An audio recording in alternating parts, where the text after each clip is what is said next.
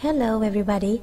Today I have another storybook about Buster Cat's New Clothes, published by Blueberry Books. Are you ready? Let's have a look. Buster Cat and his mother go shopping for clothes. Buster Cat's mother buys a t-shirt, a pair of shorts, a pair of sandals, and a cap for him.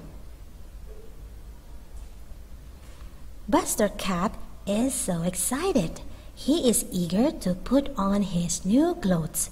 He puts his legs through the sleeves of the t-shirt. His mother shakes her head. "No, that is wrong. The t-shirt should be worn on your upper body," she says.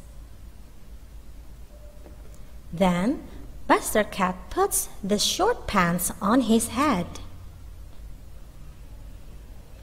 His mother shakes her head. "No, that is wrong. The shorts should be worn on your lower body," she says. Buster Cat hangs the sandals on his ear. His mother shakes her head. "No, that is wrong. The sandals should be worn on your feet," she says. Buster Cat puts the cap on his foot. His mother shakes her head. "No, that is wrong. The cap should be worn on your head," she says.